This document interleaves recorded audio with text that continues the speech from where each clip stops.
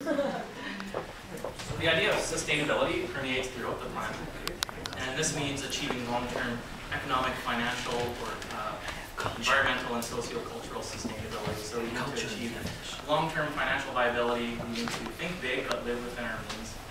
We need to plan for and adapt to change in our natural environment. And we need to build a city that is inclusive. Another important thing, and this is one of the community priorities, is the idea of complete neighborhood. And I'll be honest, I kind of have a hard time with the term complete, because I don't think that a neighborhood is ever complete. I think they're always changing. And to me, you know, it's like we're saying perfect neighborhoods. But anyway, it's just a term. It sounds better than better neighborhoods. We're going to build better neighborhoods or as best as we can. And what the idea is with these is that we're going to have safe, connected transportation options for transportation choice, like Graham talked about. Housing choice as well, access to employment, parks, and amenities for our daily needs.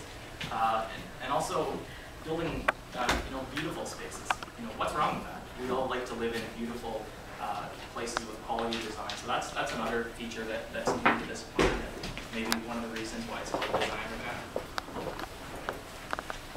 So just looking at that concept of complete neighborhoods, this is an improvement from the former plan, the Urbanity Development Plan, which had some good intentions about what we'd like to see in neighborhoods, but they weren't fully realized. And a couple of reasons, in my opinion, why that happened was that our policies weren't clear enough and they weren't strong enough in terms of what we want to see for our new neighborhoods at least. So some of these neighborhoods that were built under that plan, they might have had ingredients of a complete neighborhood, things like a mix of housing or densities, which you can see on the right, but often they were missing a key ingredient, something like connectivity. So this was something to improve on in the new plan and with new policy, where there's much more guidance on what we want to see with neighborhoods, things like connectivity, focusing your transit routes along higher density. And this isn't a requirement, but the policy speaks because of that connectivity, trying to get back to the grid. So that's another challenge that I'm going to talk to you a little bit closer to the end. So what's next? With policy, if there's no action, they really don't mean anything. It's just words, it's just text. So implementation is key, and there's a few key implementing strategies that fall out of that. There's the city's corporate strategic plan, which is really a plan for the city's activities over the next 5 years, where they're going to focus the city's role in shaping the community. There's also the transportation master plan, which is a detailed policy plan for transportation for all modes, and has the same life of the OCP that were done in tandem. So it's a 25-year plan. There's our cultural plan, which is a strategy for enriching cultural life in Regina. There's the zoning bylaw, that's the main implementing tool for development. And there's an intensification strategy, so looking at how can we meet that target of 30% of our growth coming from intensification. So now that the plan is approved, it's really critical that we don't let it just sit on a shelf. We need people to continue to be engaged in this plan to really ensure that it's realized. Another policy plan, I can't talk about them all, but our most recent neighborhood plan that was updated was the downtown plan. And it really envisions a downtown that's more walkable and more vibrant.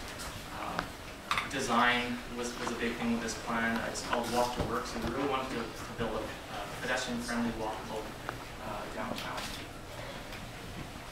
Design was something that was a consideration in that plan. So through it, there was an urban design review process that was set up where projects have to go through this review. And this slide just shows an example of Hill Tower 3, and on the left was an original rendering, and then once it went through an urban design review, you ended up with the building that was ultimately built, and then that zoomed in is just the same.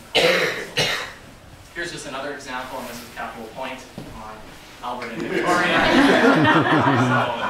So, someone who is an avid before and fan, after. Kind of missed the planes, so I hope that they just buildable anything now. That's just a couple of examples. So policy aside, what are some of the other things that you know, are great about our city, or maybe we need to work on? Like, what are some of those things that we can build on to lead to a successful Regina? And one of them is, and Graham touched on it with this slide showing the grid pattern versus the kind of the sprawling cul-de-sacs and crescents, is that I've heard the term good bones, and Regina has good bones because we built on a grid system that actually makes it easy to navigate the city, at least the core of the city that has that grid by foot or on bike. Now with our new neighborhoods, you know, we're getting back to that grid kind of and better connectivity. So what we have is, you know, we'll have a great core, the grid, and then new neighborhoods with the grid, and then in between, it's going to be a bit of a challenge to connect it. So that's, you know, it's going to be really tough to retrofit those suburbs. But the good thing is that some of our arteries, at least, act as a grid where we can focus our transit.